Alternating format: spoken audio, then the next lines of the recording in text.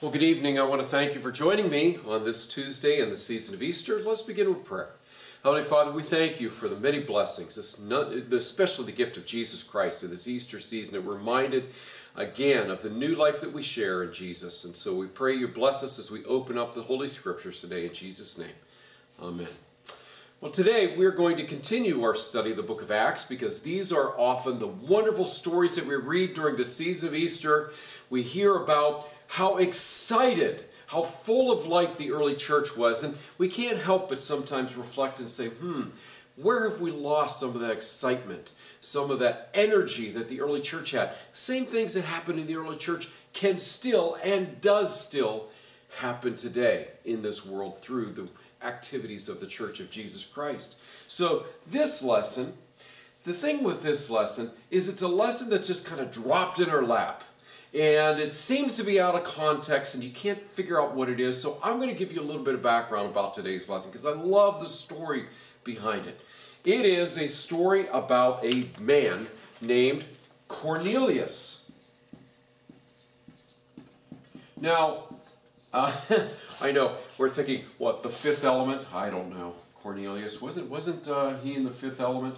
The priest. Let me see, what else? Cornelius, oh, that's right, Planet of the Apes, there you go. So you probably heard the name Cornelius. Planet of the Apes.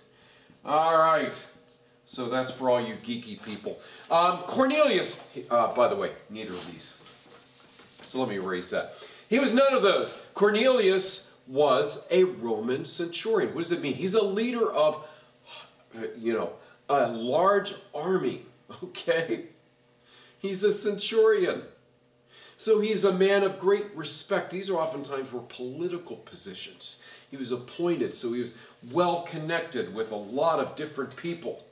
And we are told in the Bible that he was a devout man. Now this goes all the way back to the book of Acts chapter 9, okay? So you have to understand that this story for today starts all the way here. He wants to learn more about God, and we've got another character here that's important, this man named Peter. Now we know Peter. Peter, of course, one of the disciples of Jesus, now an apostle.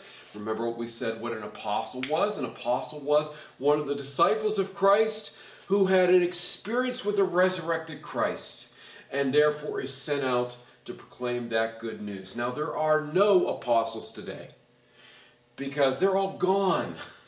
Now I know that you have a lot of churches that will call people apostles, but they are not. We have not had that physical, tangible experience with the resurrection. And so that was something that was only reserved for those disciples of Christ who physically, tangibly saw Christ in the time of his resurrection before his ascension to heaven. One exception, of course, to that is Paul, but there's more to that story that we can look at some other time when we get to Paul.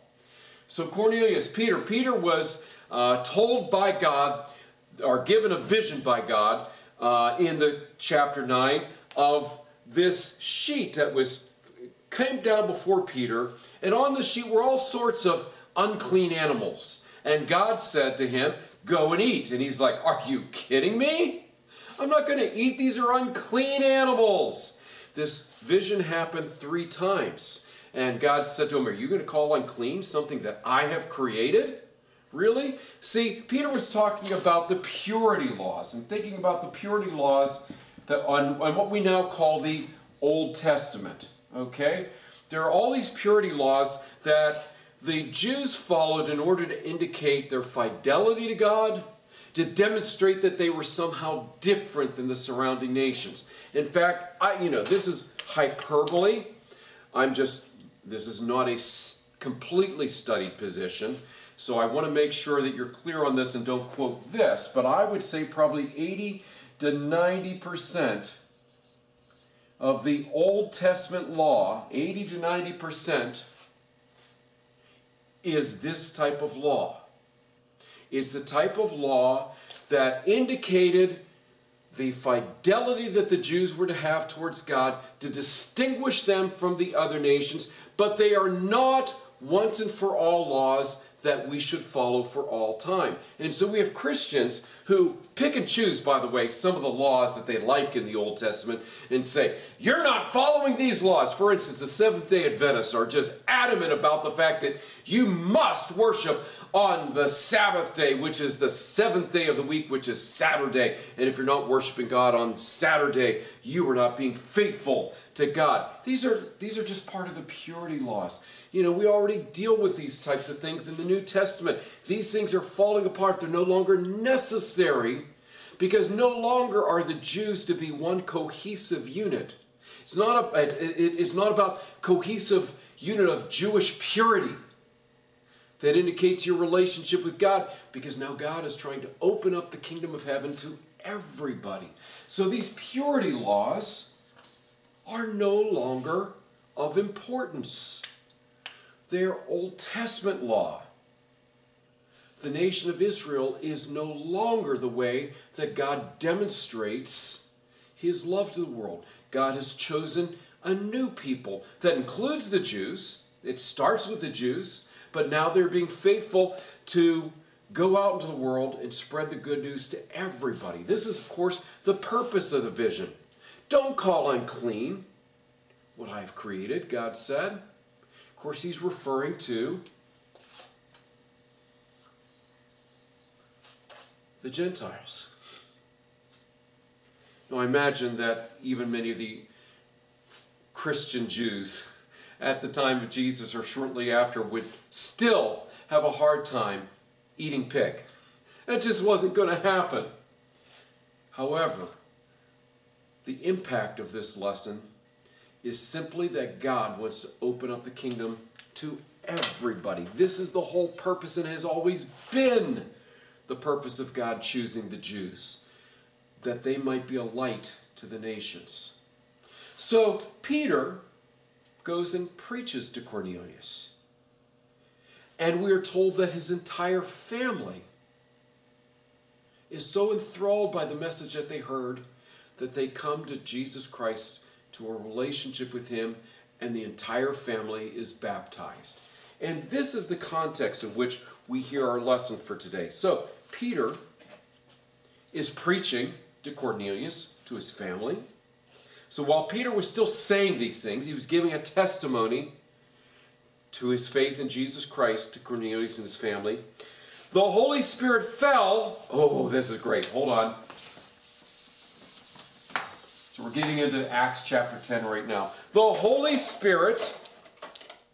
So we always see the Holy Spirit kind of as a descending dove in Christian theology. If you see this, you'll see this type of image in our sanctuary upstairs. The descending dove represents the gift of the Holy Spirit coming down upon us. And so we don't have the Spirit going upwards. I don't want to make too big of a point of this, but you know, sometimes we'll see a dove kind of more like that. This, you know, in Christian artwork, typically the Holy Spirit is represented by a dove coming down upon us. It's a gift from heaven.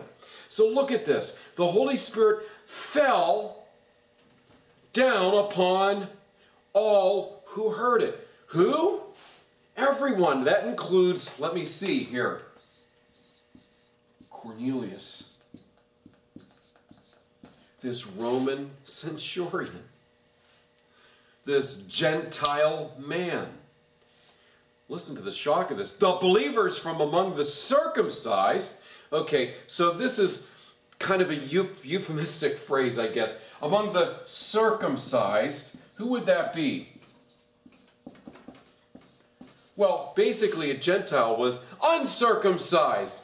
A Jew would have been circumcised. So it's kind of a phrase that's meant to refer to those who were Jewish. So the Jewish folk, who were also Christian, okay, so the Christian Jews. So the believers from among the circumcised who came with Peter were amazed. Why were they amazed?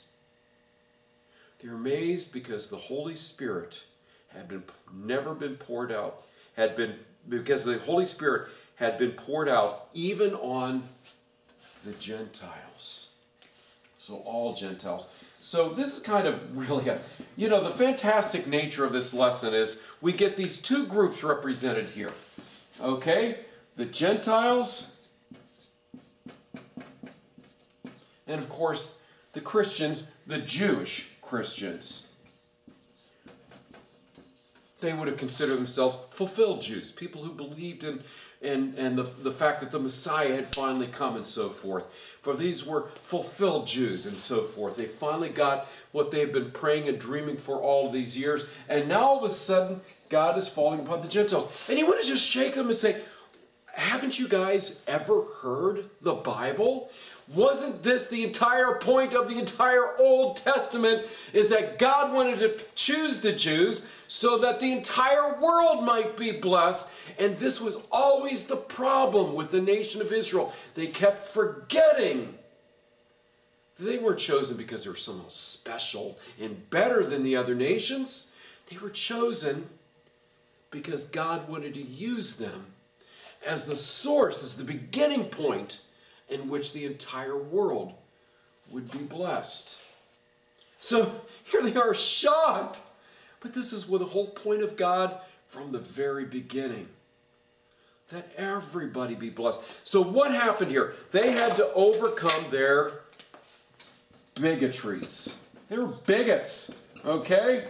They were bigots, man, against Gentiles, against the uncircumcised, the dirty people, the filthy people. Remember, what did God tell Peter?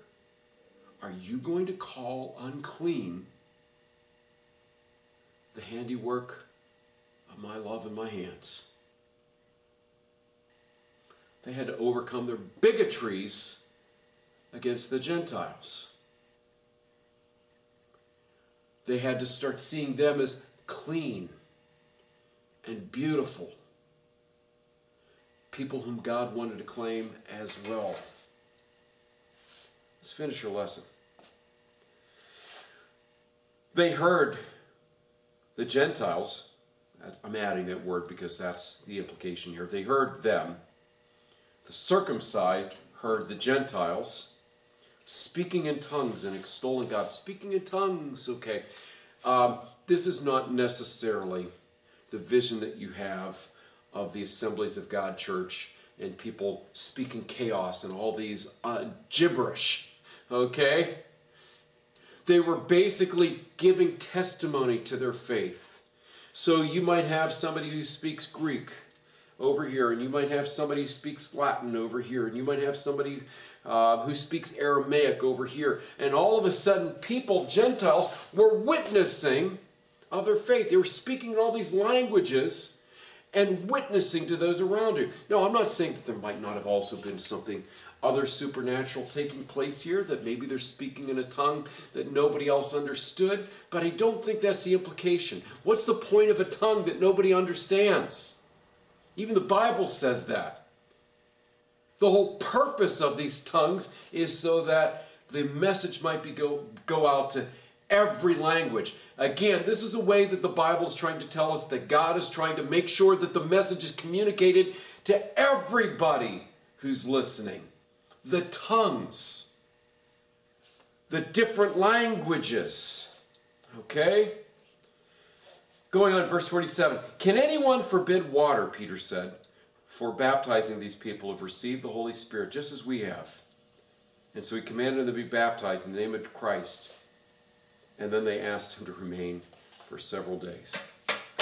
Okay, so Peter overcame his bigotries, understood that he was called as an ambassador of Christ, an apostle, to take the message to the Gentiles. He had to overcome his bigotries, and so did the other Christians, and understand that now God wants to operate all over the world in everybody's life. So I want to conclude with this,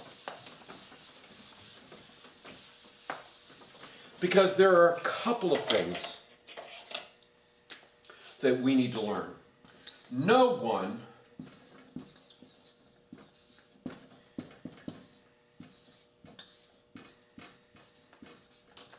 is unclean. There is not one person in this world beyond the work and the redemption of God. If you and I have the courage to take the message to them. No one's unclean. We excuse ourselves from proclaiming the good news to other people because they're different than us. We have to overcome we are bigots, okay? We have to overcome our bigotries. If we are going to realize that there is no one unclean, there is nobody that is outside of the realm of God's intended salvation. So that's the number one thing. Overcome your bigotries towards people. When I came to this church, there were so many bigotries towards black people. It's a Slovak congregation. And I kept running into these. And the folks would say, I'd actually have a person say, well, this is all fine, well and good, this old-time Slovak, but I bet you wouldn't take your daughter to a black doctor. I said, I'll tell you what, if it's the dang best doctor in the world, I don't care. And he's just like, what? I'm not going to take my daughter to a doctor just because, oh, by the way, her doctor was a person of color. All right? And when I told them that, they were just flabbergasted. What? You take your daughter to somebody who's black? Well, she was darker skinned. Her family heritage are from India, but nevertheless, very dark skinned person of color. We have to overcome our bigotries. She was the best doctor in the world. Who cares? I'm going to tell you something about skin color. We all have the same color skin. We just have different shades. And so we need to overcome our bigotries about these stupid things. There might be cultural differences, but those things are kind of exciting. We need to overcome these bigotries. Bigotries about, whether it's the color of skin or cultures from which we come. However we tend to try to want to approach God. I mean, we have these bigotries towards other religions. They're Muslims. I mean, there's nothing that drives me more crazy than the folks who call them Muslims. And they actually put this down here. First of all, that's not how you spell it. It's Muslims. Okay? And we need to respect that they too are who?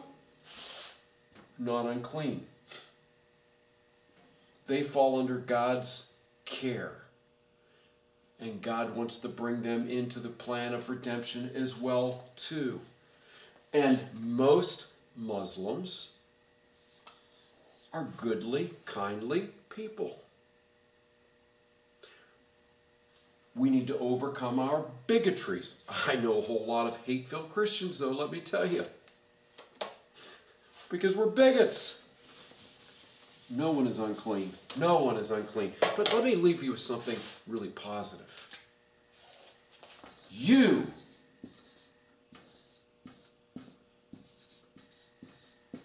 are not unclean.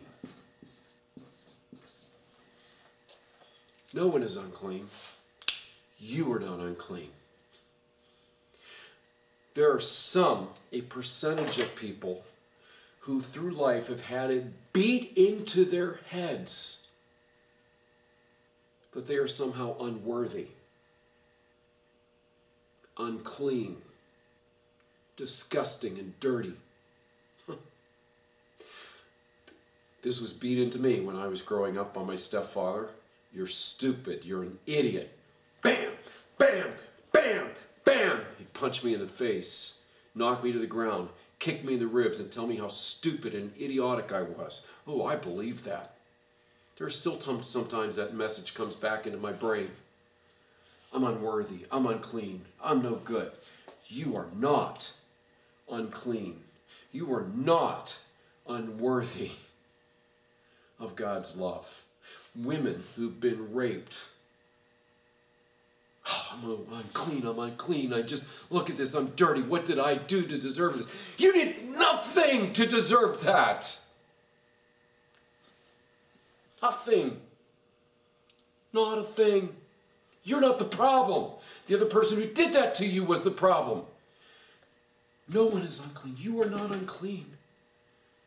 You are not. Okay? God is opening up the kingdom of heaven. He wants to drop his Holy Spirit upon you. No one's unclean. You're not unclean.